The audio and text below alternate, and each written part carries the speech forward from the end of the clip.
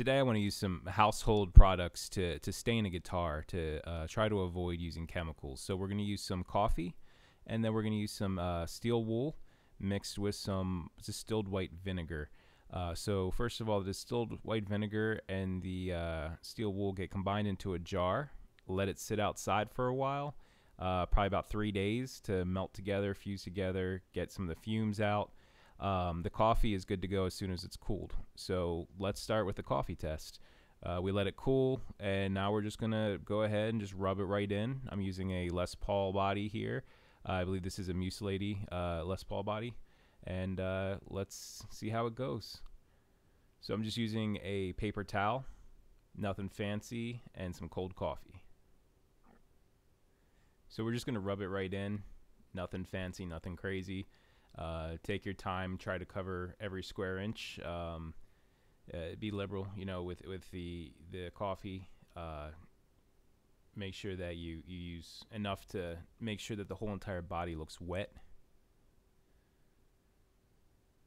And I didn't do any prep work to this body beforehand. I didn't do any sanding. I didn't remove excess glue. I really wanted to see how the stains would handle that. Would they highlight the excess glue? Would it blend right in? So don't be surprised if this really does bring out some of the more ugly sides of the DIY kits. I know a lot of people would just use Minwax to get a deeper, darker coloration, but Minwax does have a little bit of a fume to it, a little bit of scent. It takes a while to dry. It can be messy. If you have an apartment, you might not have the ability to use some oil stain or, even some like the Angelus, the leather dyes. It might just not be feasible. So that's why I really wanted to just use things that you probably have laying around the house already. So we did our first coat. We're going to do the sides. We're going to do the back. And we're going to also just go ahead and do probably 2 coats on here to make sure that it gets a good saturation and give it a good opportunity to really soak in and color the wood. I'd also say don't expect very deep, dark colors here with a natural stain like this, just using something like coffee or the vinegar and steel wool.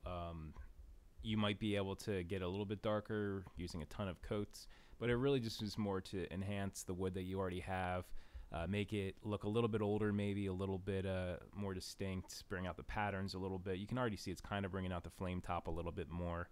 But, I would never expect this to get as dark as the coffee.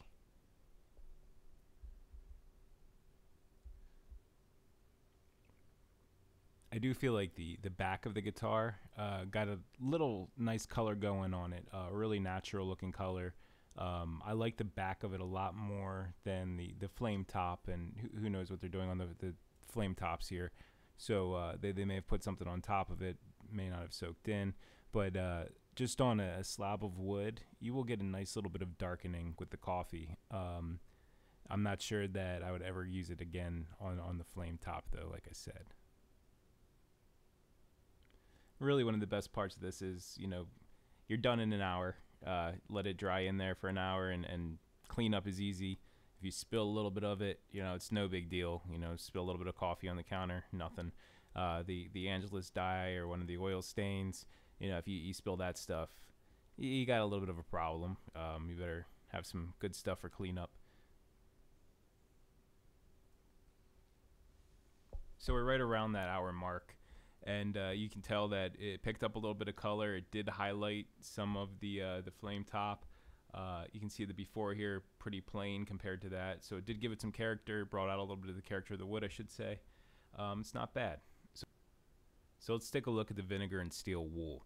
Really easy to do. You fill up a little jar with some white vinegar. You put your steel wool in there. Don't use a SOS pad because it has the soap and chemicals on there. I'm not sure what that would do, but I'm guessing it would hinder it a little bit. So just a plain piece of steel wool with no soap on it. Put in the vinegar 2-3 days. Put it outside because it does stink a little bit. Leave it uncovered and let it all melt together. You can see that there's still a little bit of steel wool on top. It doesn't fully disintegrate. It may have if I left it in there for a few more days. This was about 3 days sitting in the garage. And then same basic principle, just take it, dip a paper towel into it, go to town on the guitar.